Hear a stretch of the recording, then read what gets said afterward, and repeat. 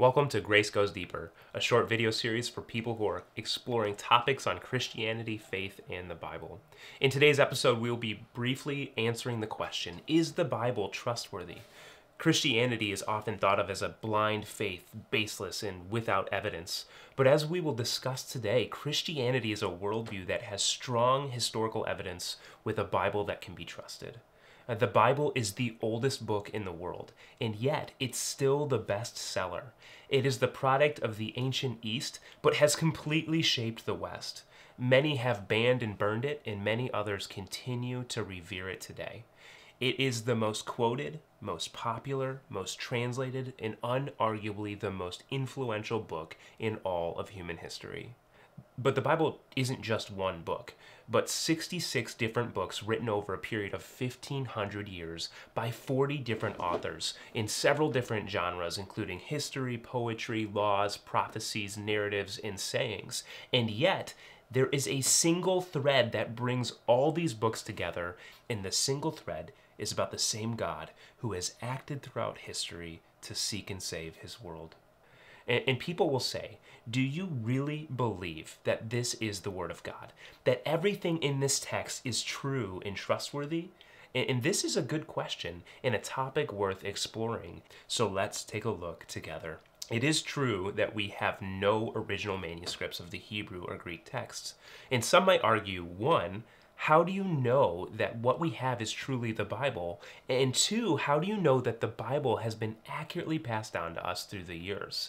It might be helpful to start with what we know about the people who preserved the original documents of the Old Testament. The Jewish people felt that the Word of God was very important, almost to a superstitious degree. The scribes who were told to copy the original text had a very important job, and they were incredibly meticulous in their work. Perfection was not just the goal, it was the requirement. And because of this incredibly meticulous process, any scribal copy that was written was so perfect that the people would consider the copy to be as authentic and holy as the original. The oldest copies we had of the Old Testament dated back to around 1000 AD. But in 1947, the Dead Sea Scrolls were found in caves outside Israel, which contained copies of every book of the Old Testament except for one. And these copies were dated to around 300 BC.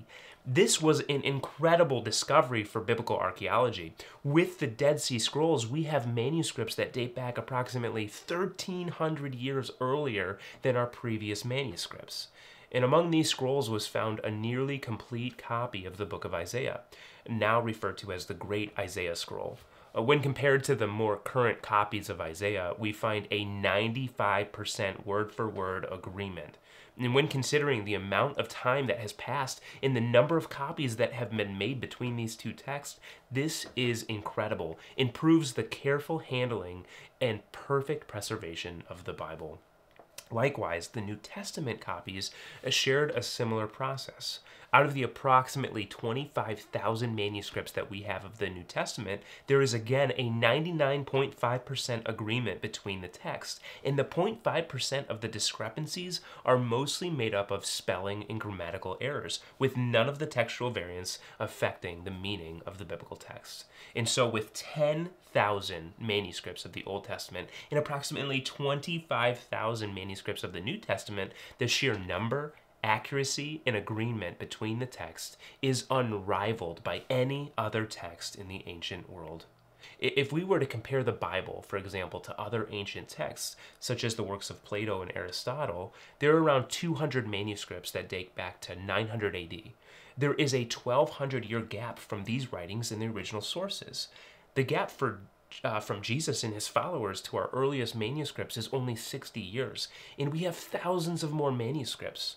Now, people don't doubt the existence of Plato and Aristotle, but for some reason, Jesus is always on trial. And even if you take the second best preserved text of Homer's The Iliad, there are 1,900 copies, but among them all, the Bible outweighs them by far in quantity, quality, and accuracy. But even further, even if you didn't have a single manuscript for the Bible, with just the sheer number of quotes from the writings from the early church fathers, we could reproduce the entire New Testament. So not only are the manuscripts evidence, there are millions of external sources that preserve the original text of the Bible. So whether you believe the Bible to be God's word, or simply a collection of ancient writings, scholars agree that no other ancient book has been more carefully preserved, copied, and held together than the Bible. Which should lead you to another question. If the Bible is a reliable text, beautifully held together with purpose and meaning, is it historical? Is it true?